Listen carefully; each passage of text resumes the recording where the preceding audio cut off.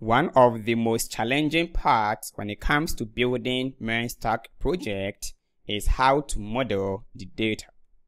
Data modeling simply means that it is a way to structure your data in your application and how the data are going to be related, either one-to-many or many-to-many or one-to-one relationship, to produce awesome coordinations in your application.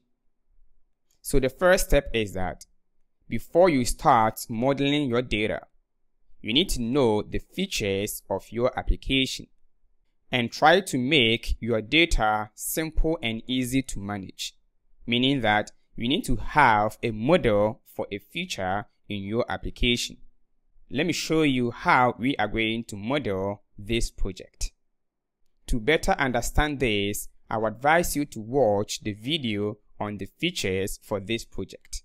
In that way, you better understand the flow. Let's see the model for this project. We are going to have users. Definitely, users are going to use our application. And we're going to have post, comment, earnings, payment, plan, category, and profanity. Let's explain what each of these does. For the user, it represents the individual users who are going to use our application. And we're going to have post that's going to contain the posts that the user or the users are going to create. And then comment for the post, and then the earning. This earning will be generated based on number of views for your post. So if your post got more views, then your earnings will be higher. So in short term, let me say revenue, the amount of money that you are going to get when users view your post. And then payment. And this one represents the transaction of your payment when you subscribe to our plan. And the plan over here simply means the type of plans that our application is going to have. That is a pricing plan, either free, premium, or VIP, or golden. And then the category of the post, and then profanity, meaning that we are going to create some words that are profane.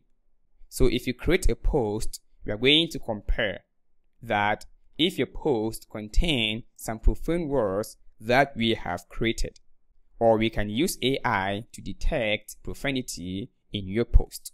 But let's make it simple by creating our own profanity words. Now, let's look at the relationship between these models. Let's begin with user and a post.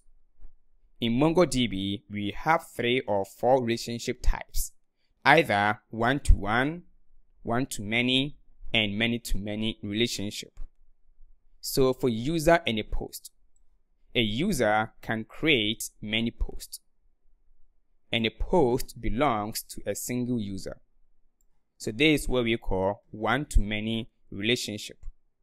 And user and a category. A user can create many categories, but a category belongs to a single user.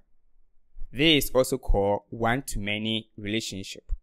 And then pricing plan. A user can create one pricing plan, and a pricing plan belongs to a single user. In this case, one-to-one relationship. Because in our project, we can have one pricing plan, or it will depend if you want to have a user creating more pricing plan. But the user here is not just a normal user. It can be the owner of the application that can create a plan.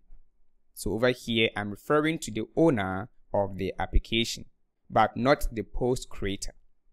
And then you're going to have payment and a user. A user can have many payments, but a payment belongs to a single user. And then earnings. A user can have many earnings, and one earning belongs to a single user. And then post and comment. A post can have many comments, but one comment belongs to a single post. And then post and category. A post can have many categories, but a category belongs to a single post. Or you can make it as many to many. A post can have many categories, and one category belongs to many posts. The choice is yours. And then post and earnings. A post can have many earnings, but one earning belongs to a single post. Because this month, if you have more views, it means that your earnings will be more.